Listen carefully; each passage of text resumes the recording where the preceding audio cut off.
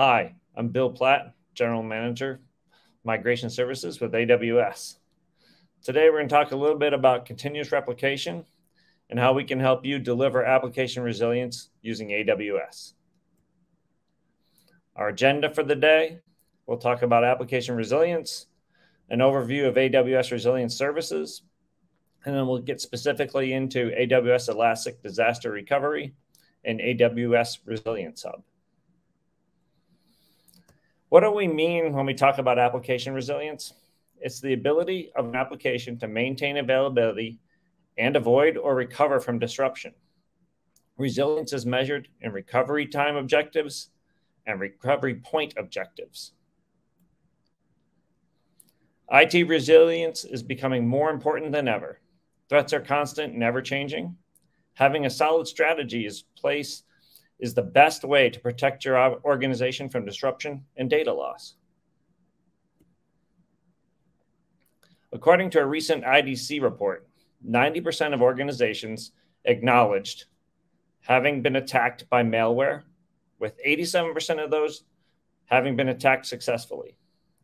Their findings show that 1/3 of organizations have suffered events that prevented access to systems or data within the past 12 months. Unfortunately, too few organizations are fully prepared to recover from a ransomware event, as evidenced by the IDC finding that fewer than 1/3 of organizations attacked by ransomware were able to fully recover their data without paying a ransom. AWS offers many resilience services that work together to help avoid disruption and to get your applications back up and running should a disruption occur. One of our newer services, AWS Resilience Hub, is shown along the top. It works with AWS CloudFormation or AWS Service Catalog App Registry and allows you to define the desired resilience for your applications. Resilience Hub also allows you to create tests to check your resilience, and these tests are used by AWS Fault Injection Simulator, FIS. FIS executes pre-built tests which, coupled with the assessment offered by Resilience Hub, allows you to identify resilience weaknesses. Resilience Hub provides you with architectural and operational recommendations to improve your resilience. For purposes of this presentation, we're going to focus on two specific services, AWS Resilience Hub and AWS Elastic Disaster Recovery.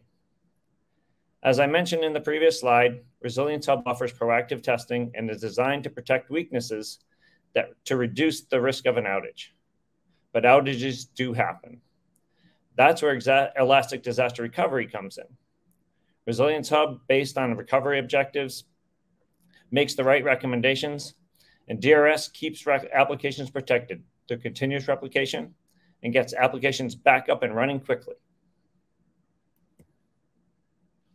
What is AWS Elastic Disaster Recovery? It's a flexible, reliable, and highly automated service that minimizes downtime and data loss by quickly recovering your services on AWS in the event of a disruption.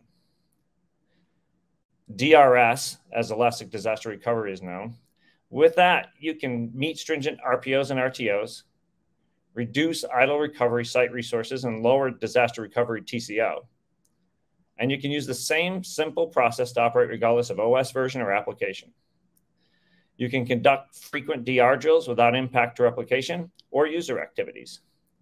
And you only pay for what you need as you go. You can quickly recover your on-premises and cloud-based applications using AWS DRS. DRS reduces costs by removing idle recovery site resources, and you pay for your fully provisioned disaster recovery site on AWS only when you need it for recovery drills. For AWS-based applications, you can use AWS DRS to recover applications in another AWS region, which can help you meet resilience and availability goals for these applications.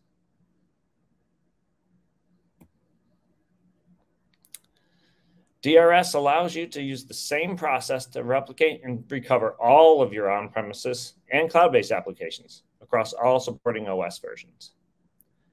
The quick, simple setup process includes initiating continuous data replication by installing an agent and defining your replication and launch settings. You can conduct non-disruptive tests to complete the setup. You maintain disaster recovery readiness by monitoring data replication and performing periodic recovery and failback drills without impacting replication or user activities. If you need to recover applications, you can launch recovery instances on AWS within minutes, using the most up-to-date server state or a previous point in time. Your recovered applications run natively on AWS until the issue at your primary site is resolved. At that point, you can initiate data replication back to your primary site. You can fail back to your primary site whenever you're ready. After failback, simply terminate your launch recovery instances to avoid any leftover costs when you return to normal operation. You can also choose to keep your applications running on AWS after recovery and decommission the original source servers in your primary environment.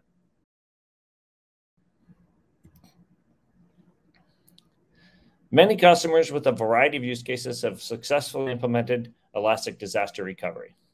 Thompson Reuters is a good example.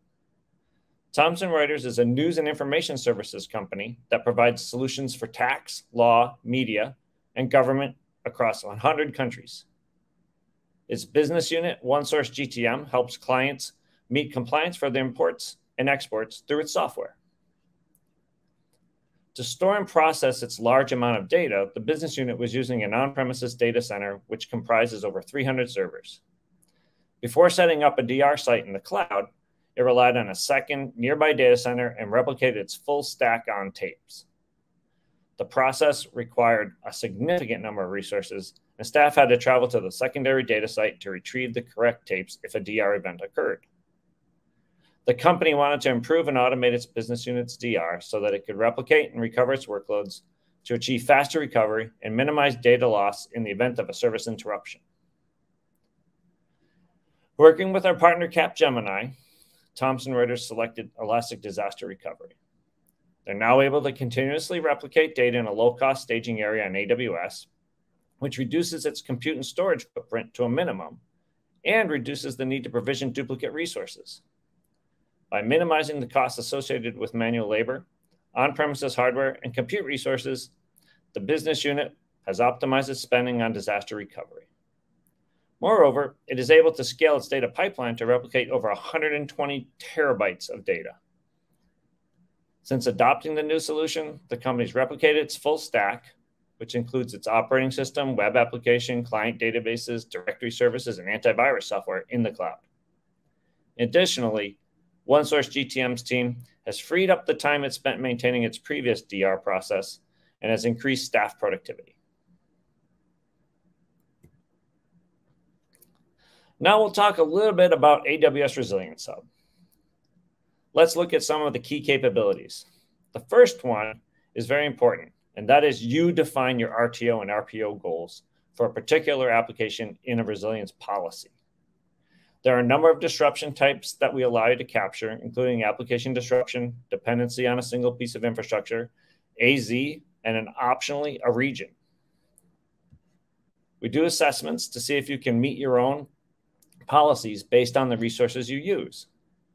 We will recommend architectural improvements and operational items, including standard operating procedures, usage of Systems Manager, and CloudWatch. Our integration with Fault Injection Simulator allows you to run resilience testing through Resilience Hub. You'll also have a view into your application via the dashboard. You can do this from the console, or you can integrate all of this in your CI/CD pipeline. If you're working with a number of applications, a portfolio will provide a resilience score for that portfolio. This indicates where you should dive in to improve resilience. And of course, there's an audit trail which will help you with compliance. Let's talk about some of the key benefits of Resilience Hub.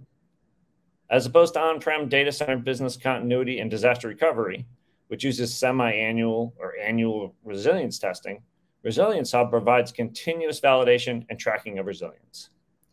You can decide the frequency of tests. You can test every release, you can test monthly, once per sprint. But the point here is that you can do it on a much more regular basis. You can gain granular control over resilience by assessing and validating each element of your application. You can have confidence that your applications will consistently meet resilience targets, and you can identify issues before they're in production and before they actually cause an outage.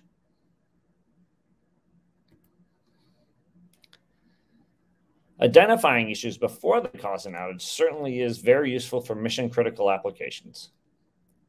You can have confidence that you set up the right operational items and that you've done the right things from an architectural perspective. And you can validate that through fault injection experiments on a regular basis. Cost is also an important factor. You don't want to overpay for resilience that you don't need. Our recommendations have a cost aspect to help you understand your options better. And again, from a compliance and regulatory perspective, the audit trail we keep will help show you are doing the right things in terms of application. Resilience at the right price. That's what we're trying to make sure you can achieve with the Resilience Hub. And with that, I thank you for your time. Appreciate your listening to how continuous replication can help you achieve your application resilience goals. Thank you.